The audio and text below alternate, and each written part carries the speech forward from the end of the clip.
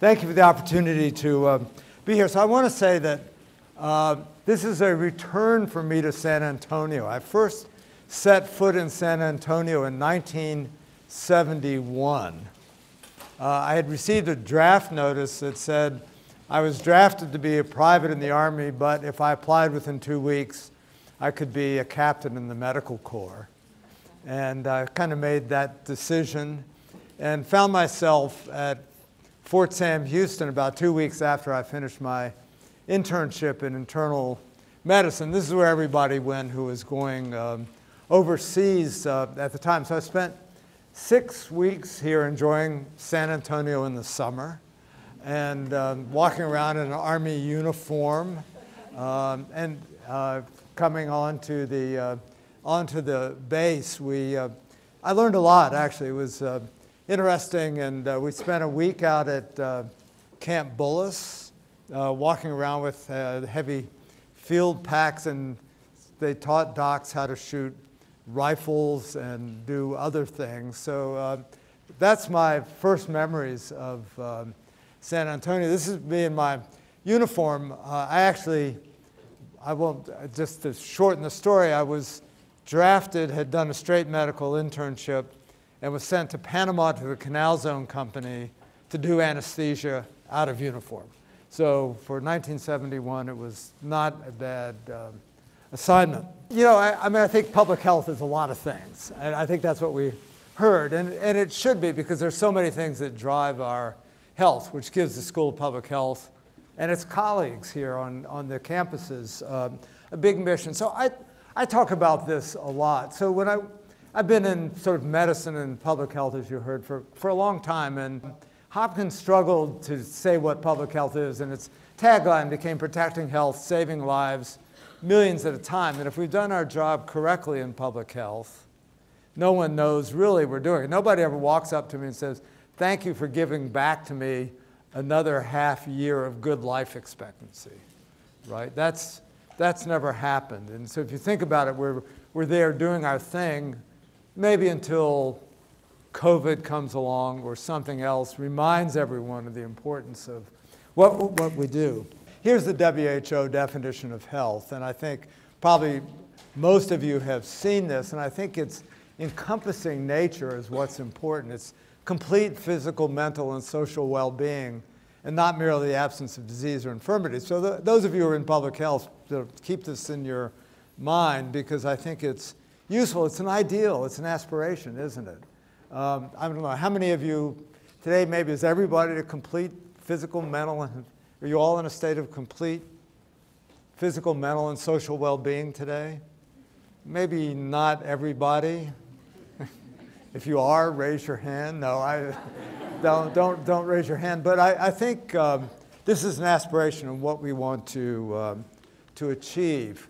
And you know, in our sort of biopsychosocial models of disease, so many things drive where we are, okay, and what we are achieving. So I think that is why we have such a broad definition of public health, because there are so many things that determine our health and well-being. So medical care certainly figures in, access to medical care, the quality of the medical care, but there are so many other drivers. I mean, right now, you know, how many of us are worried about Ukraine and its implications for the world? Anybody worried about nuclear war? You know, something I grew up with, and now suddenly, tragically, new generations are having to worry about the possibility of, you know, use of nuclear weapons, unimaginable. You know, when I was in elementary school, I had a couple of years in California, and we had nuclear drills. And what did you do when there's a nuclear drill? Get up and cover. You got under your desk. And if you're in California, what did you do if there was an earthquake? Got under your desk. I mean, these desks were really incredible. You know, they protected you against earthquakes and nuclear war. So lots of things drive our health. And again, I think in thinking about shaping a curriculum in public health or in any health discipline, I think there has to be awareness of this broad range of factors as they affect health. You know, I've made this distinction between public health and what we do clinically. And I tell this story. So this is a book written by a New Mexico author. I spent 16 years at the University of New Mexico in my pulmonary physician days. And the person there with prematurely gray hair was me a while ago. And you can see this interaction with this poor woman who's dying of lung cancer. And there's really nothing to be done. And I'm unfortunately having a conversation with her that I had too many times with my patients with lung cancer because we didn't used to be able to do very much for them if they were inoperable. And the contrast, which is on the next slide, which disappeared, was with what we do in public health. And this protecting health, saving lives, millions at a time. And a cartoon from the New Yorker that was there at the time of the anthrax episodes following 9/11, and it was so typically brilliant of you to have invited an epidemiologist.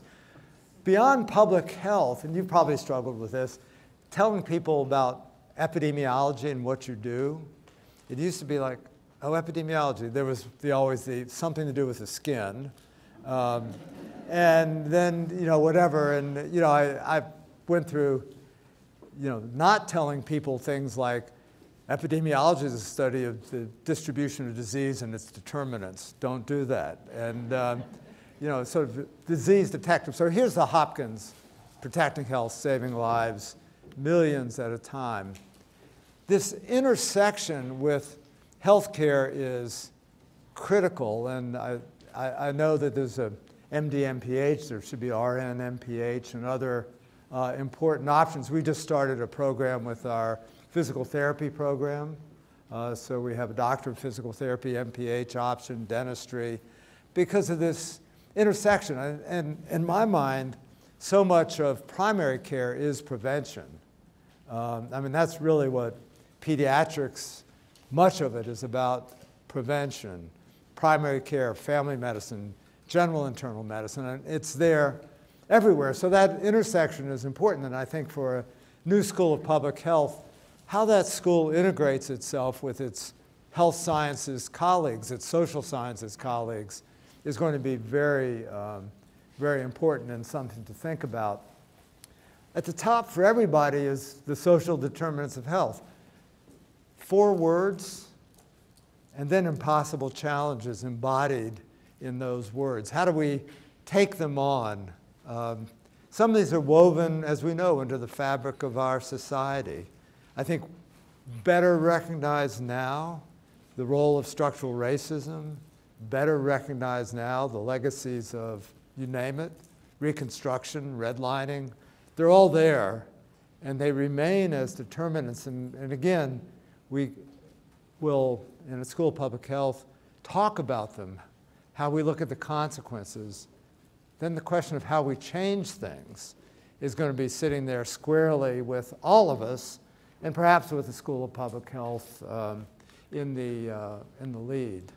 Oops. All right, so this one says, I'm going to tell you about the School of Public Health. I actually keep talking to our folks in media because every time we have something with Colorado, we produce a picture of mountains. And this really has not much to do with the Colorado School of Public Health, except that it's great to have the mountains nearby because you can look at them and then you can go hike in them. So there's a picture, and I have no idea where this is. So we have 3 programs. So we are a collaborative school. So we have the medical campus, the CU Anschutz Medical Campus in Aurora to the east of Denver, now the 3rd largest city in Colorado, and very, very diverse. We have what looks like a school of public health there with 5 departments: biostatistics and informatics, health systems management policy, community behavioral health, epidemiology, and environmental occupational health. Okay, so that's there. We have Colorado State, which is up in Fort Collins, and it's an interesting institution. It has a very good veterinary school, lots of good research on infectious pathogens and other things, that gives us an opportunity to do things there that I think are special. We have the county extension program. It's an ag school. So we have that connection. We've had a lot of conversations about how to use the extension for public health purposes. We need to go beyond our conversations to reality, and I think we haven't done that yet. I have some ideas in mind that maybe I'll come back to later. Then University of Northern Colorado. So if I say UNC, how many of you think about the University of Northern Colorado? Perhaps another university? Yeah, North Carolina. So I had to retrain my brain not to go UNC and then say, oh, the University of North Carolina, is that it? Yeah, so I really had to work on this. So UNC, which is in Greeley, a smaller university, a small program that has emphasis on community health and is the focus of some of our efforts in rural health, which the state legislature is now providing some initial funding to the medical school, a little bit coming to us, to work on rural health. So for those of you who know Colorado, we have the Front Range, Colorado Springs up, which is most of the population, the big cities. But then there's the rest of the state, which is enormous. There's rural counties, there's frontier counties, some very sparsely populated with very diverse public health needs, some incredibly small health departments that still have to provide all the core services. So there's lots of different challenges in, I think, our UNC program, the other UNC, is important for that. So that's what we have. Each has these freestanding MPH concentrations and the opportunity for the students to take courses across. So that is, that's there. So that's our collaborative model. So you've seen that. We have about 700 students now. Let me just go back. Our faculty model is different. So the Anschutz campus, sort of like a school of public health, 5 departments, traditional affiliations. Colorado State, we have a very small core faculty, 6 or 7, and then the rest are affiliates drawn from throughout the university, about 70. And at UNC, a small core faculty of about 4 or 5.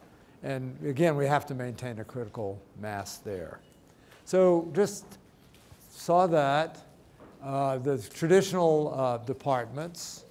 I'll say a word about our centers because a lot of our core work goes on through the centers, whether it's research or practice.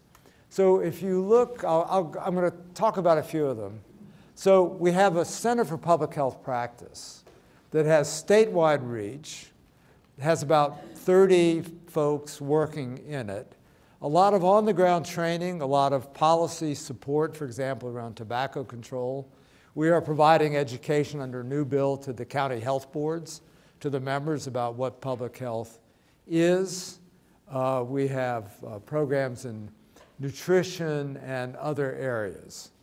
We have the Rocky Mountain Public Health Training Center that does a lot of work around food safety issues.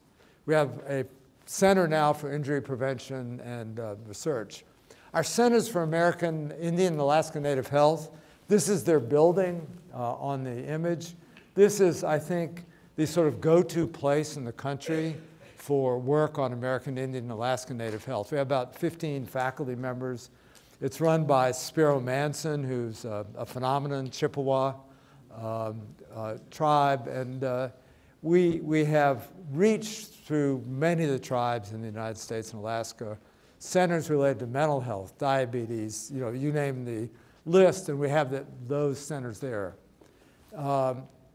Just a few other examples, and again, this is sort of the structure. So some of the research falls in the center. The Life Course Epidemiology of Adiposity and Diabetes, or LEAD Center, is a very large NIH-funded program that stitches together multiple cohorts to look at diabetes and obesity and the origins across the life course.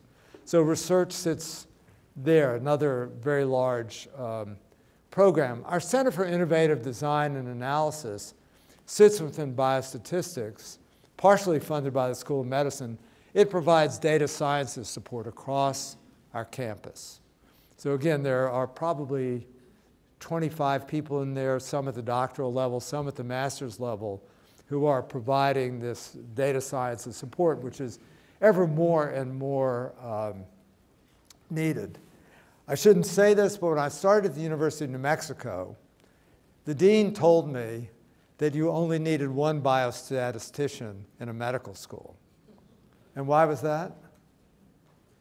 Why did you even need one? To teach biostatistics to the medical students. And that was the answer. And of course, the world has changed. And data underlies everything. It will be critical to the new School of Public Health. So I'm going to point this up because structurally we're matrixed. And you will probably end up being matrixed too with research and practice activities, perhaps sitting in center. I think the centers, the good thing about the centers is they bridge departments, they bridge schools.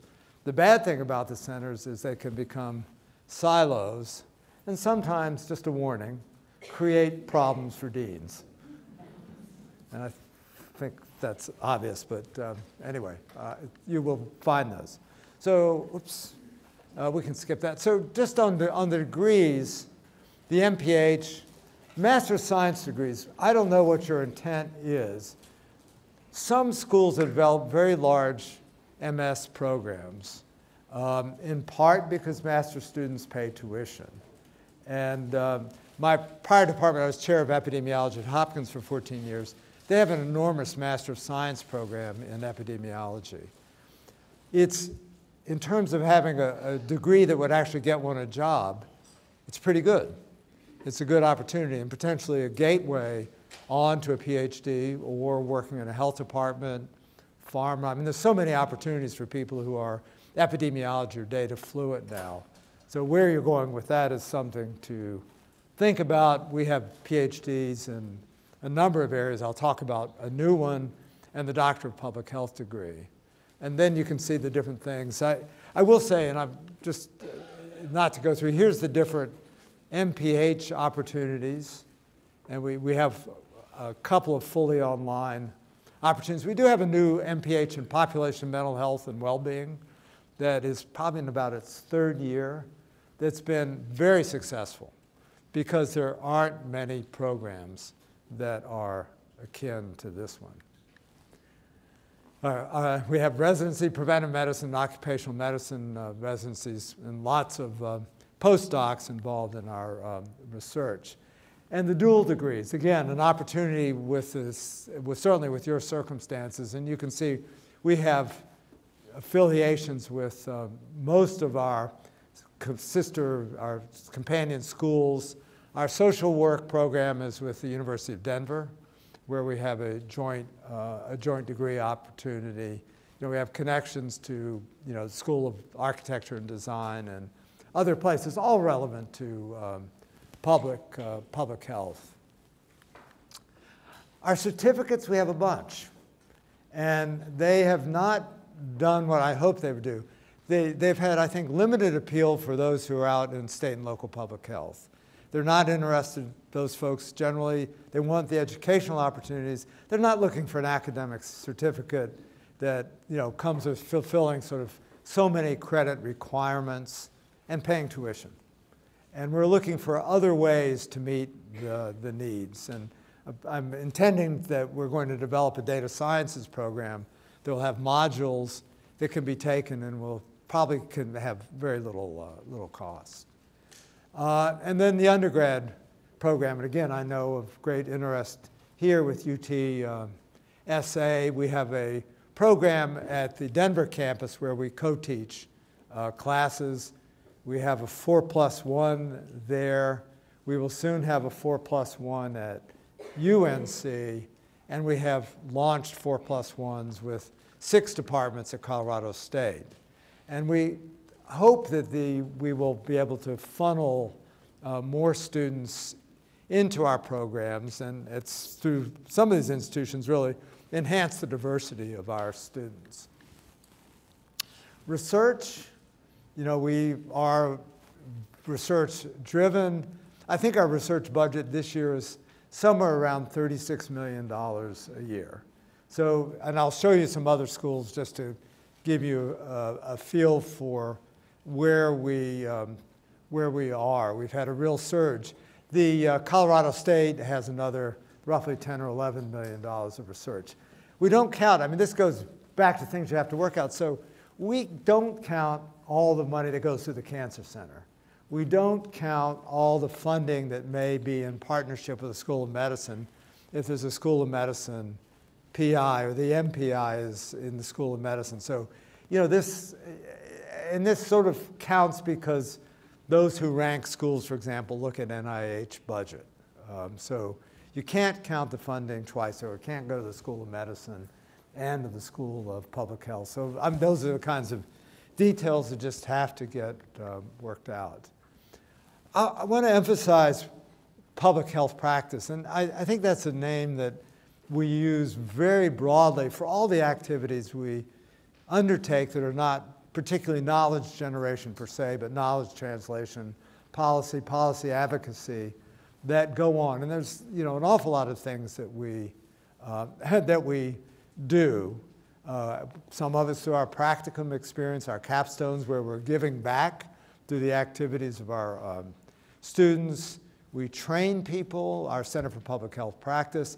Our Center for Health, Work, and Environment has a program called Health Links that is for promoting healthier workplace. They're funded by the National Institute for Occupational Safety and Health to promote this concept of total worker health.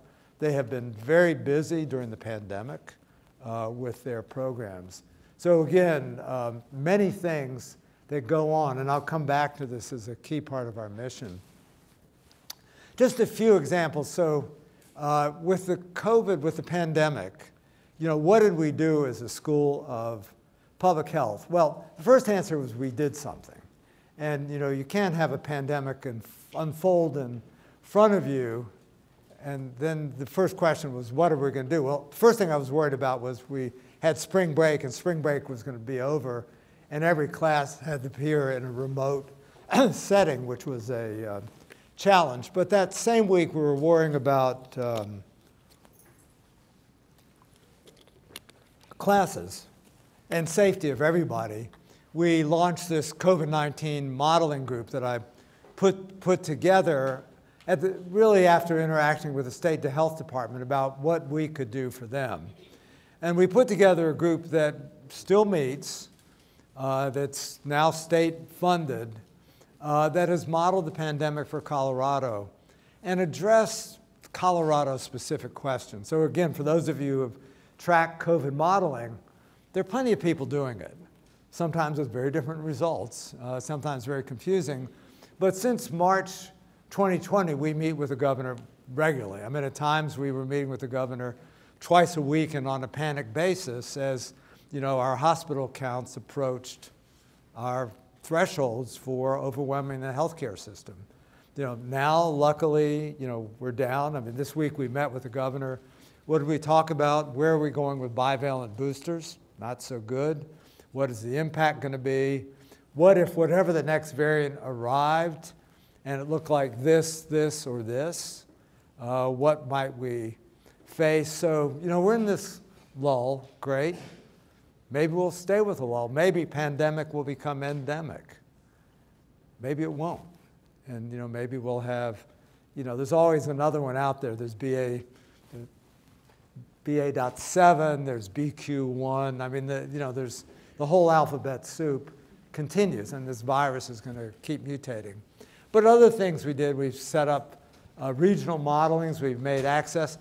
I worked with the Denver Museum of Nature and Science to implement a program of sessions for the public. And, you know, in these days of Zoom, we could invite people from Washington, from Europe, from WHO, from anywhere. And to date, initially we did one every week for a while. It was taxing on the museum staff. They did a terrific job of producing these. So I did the first one. We had 800 people on from the public as a session and continued. So we look for these partnerships. Just an example of an emerging issue. So climate change and health kind of worry you? You're supposed to say yes, in case you didn't know. So climate change and health. So I was just co-chair of the Association of Schools and Programs of Public Health Task Force on Climate Change and Health. Our report is out this week, and it has our thoughts about what schools of public health should be doing, required reading for new deans. And our school is very interested in climate change and health. And our environmental occupational health department has seized on this. We have a PhD that we are launching that's moving its way up the approval process at the university in climate change and health. And something we feel is a strength. Colorado has great depth in climate sciences, atmospheric sciences through our universities and through the federal labs in Boulder. So we're building this area, and I think the main point is here is about being nimble at thinking about what are the emerging issues and how does the school figure into those. Equity, diversity, inclusion, racism. It's an issue of our times in ways that it hasn't been before when it should have been. And I'll just say that expectations are high. I think our students are really driving with their sense that the school, big we, should be doing things and making changes. So, some of the things that we have done, trainings, which I think most places are doing, we've done some things that I think have been helpful. We started this a year ago with everybody reading books together. So we read Caste, that probably many of you are familiar with, The Sum of Us, which probably many of you know as well. This semester we're reading Louise Erdrich's The Night Watchman, which is fiction. And then Linda Villarosa's book, we just had her as a guest, Under the Skin, is for the spring. I think this has been useful because it's had us talking to each other.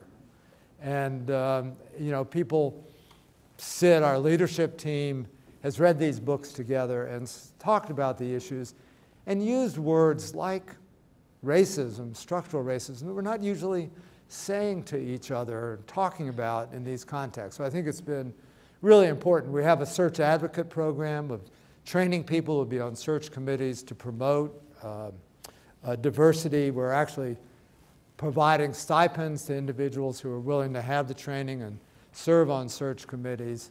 And we're talking about how to do cluster hires that may enhance diversity. So I know you'll be thinking about these same issues because we all are. To be a collaborative school or not, I will just leave that hanging. So there are strengths, and for sure. Do I have little administrative or big administrative nightmares because we're a collaborative school? Yes.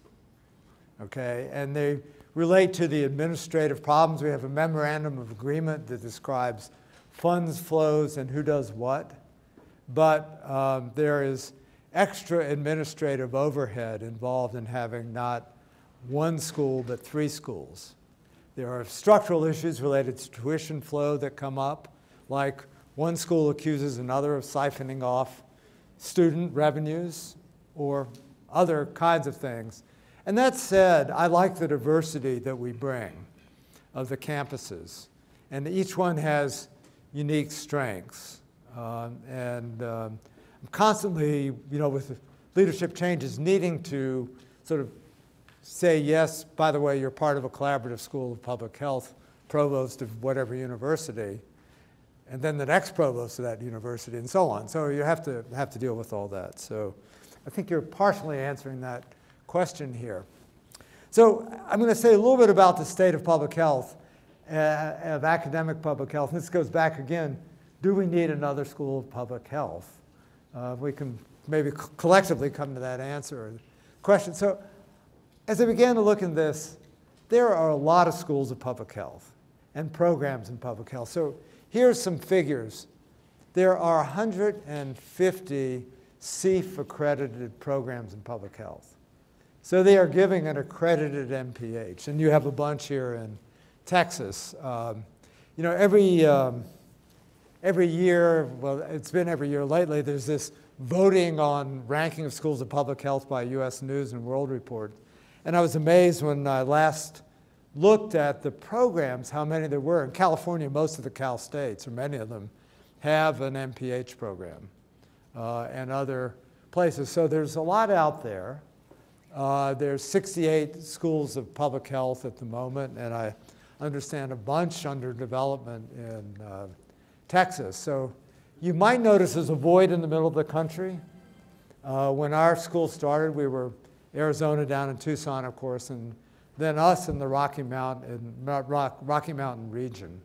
So there's a gap in the map, and the usual East Coast, West Coast thing that always bothers me. And so here we are. And the baccalaureate programs, undergraduate public health, again, rising in popularity. Texas, you've had this unique model with the University of Texas, with Houston in the lead in their program and the satellite campuses. A vision that goes back to the original dean there, Stoney Stallings, who's a very interesting character. So here's your map, and then programs. And I understand beyond UT, beyond San Antonio and its school, there are a number of other programs that are intending to become schools. And I guess the new school at Southwestern is coming along. So the landscape here is changing. Here's the growth over the last 10 years. So the jump up there in programs is because programs only became part of the ASPPH, the Association of Schools and Programs in Public Health, in 2013. So that's why that line jumps up. Many of the programs are not in ASPPH because there's a cost that's fairly substantial. And then the schools of public health. I think when I went to the Harvard School of Public Health, deep in the 20th century, there were 12 or 15 schools of public health. So a lot of change. And then master's degrees. Oops, I'm sorry. Master's and doctoral degrees. So you can see where that total is, about 14,000 master's graduates a year, and a lesser number, far lesser number of doctoral students. And a rise in applications. And interest with the pandemic, there was a bump in the 2021 admissions. We sort of come back down a little bit last year to lower than our peak.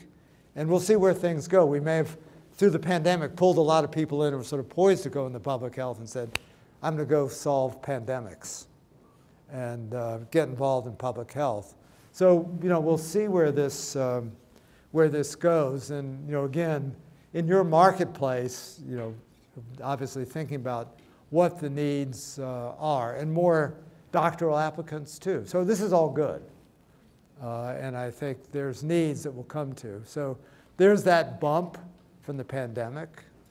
Okay, again, this is all coming from ASPPH.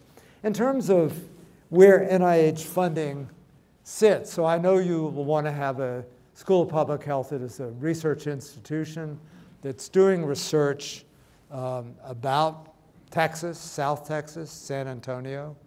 And to give you a feel for sort of where the top 10 are in funding from NIH, this is sort of the level. These are very large institutions. Some like Brown has some single very large center sorts of activities that pull them up. But many schools are in sort of the 5 million, 10 million, 15, 20 million. And you have to start somewhere and figure out what you can do. Public health workforce. Is there a need? And the answer again is yes. So here's the demographics. And if you look up there at the top, 51 plus, 38% of the workforce.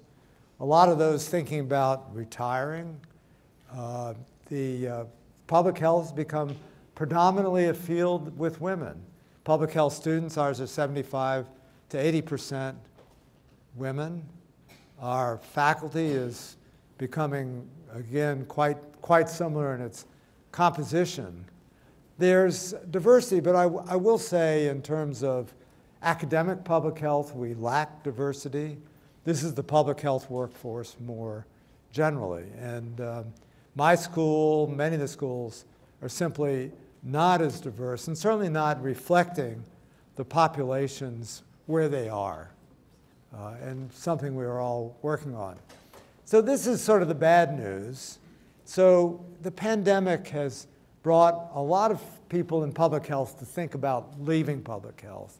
And I think you know from the popular accounts the stresses and strains that everybody has experienced. And when I talk to my colleagues in the communities in Colorado, a lot of them are burned out, a lot of them have been buffeted, and a lot of the leaders of the county public health departments have moved on or been moved on, which is something different. So there's a need. And even before the pandemic, the workforce was declining. It was declining because of funding, because of a lot of the pass-through monies that come through CDC to support state and local public health were diminishing. So we need to rebuild. And again, you can be part of that rebuilding. So this is from the University of Michigan, some projections on job openings coming along. And seems like lots of spots to fill. This is from the Bureau of Labor Statistics, math and statisticians, anything data, lots of needs. And occupational health and safety, health education. And then here's environmental scientists and specialists and epidemiologists, with needs to come. Okay, and we have an aging public health workforce, a diminishing public health workforce, a bruised public health workforce. And it's going to need to be rebuilt, hopefully with young, fresh faces like some of you in this room. What does the School of Public Health do? Can I go over by an hour? So we educate and train, research, public health practice, and I'll say evidence-based advocacy. I mean, these are, I think, sort of the core things we do. So mission statements. And actually, I haven't looked at yours. Is it written? I'm designing one. You're designing one. OK. So here's your start, the generic mission statement. The mission of the XX School of Public Health is to advance the health of YY and ZZ through education, research, and practice. We blank, blank, blank. So there you go. So here's some examples. So here's us. OK? We promote, and I think this is important, we have a place-based mission. We have the state and the Rocky Mountain region, and we reach beyond. So here's what we want to do. We want to make people healthier, make our communities healthier, and here's how we're going to do it. So that's our statement, and it's simple, I think, as it should be. I pulled a few others. I mean, this was sort of an interesting exercise. So here's some of your Texas colleagues. You're creating solutions for a healthier community by advancing knowledge. And so we can vote. Thumbs up, thumbs down. Better not, we're in Texas. OK. Texas A&M, transforming health through interdisciplinary inquiry. I've got to say, I'm not from Texas, so I can say I don't like these. Because I don't think they don't get at really sort of what is being done for people, I think. So, but I've got a few other bad ones too. Here's UT Health, changing the culture of health through excellence. And so there's another one. This is Harvard. The overarching mission of the Harvard T.H. Chan School of Public Health is to advance the public health through learning, discovery, and community. Actually, it's not bad, is it? Cribbit. And then Hopkins, improvement of health. Again, how are we going to do that? And again, I think this one captures what needs to be captured. This is Yale, which I thought was really strange. We catalyze health. Does catalyzing health mean you're making it better or worse? I mean, it could go in either direction, couldn't it? So I don't know. Thumbs down for Yale. So, just maybe closing out, I think I'm near the end, except I have some last things I need to leave you with. So this is an article that I wrote with colleagues, and we published this 2 years ago. And I think this was probably one of the first of these post-pandemic public health articles. And I actually think it's pretty good what we said.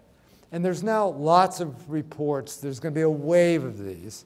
And I think your challenge is to vision where public health is going, what it's going to be. And as we discussed last night, the first graduates of your school, if it starts in 2024, are 2026. So let's say that they have a 40-year shelf life. They're going to be doing public health in 2066. That's a long way out, isn't it? And what are they going to be doing? What are the problems going to be? Well, you're going to have to prepare them for that. And so I think that's your challenge, is to see where things are going. So I think this last was, oh, let me skip all this. You know this. So I was going to describe for you your target, but you know it. So some questions. So what is your target populations? And for recruiting students, for addressing needs, is your place-based mission here, San Antonio and Bexar County, and South Texas? Is it all of Texas?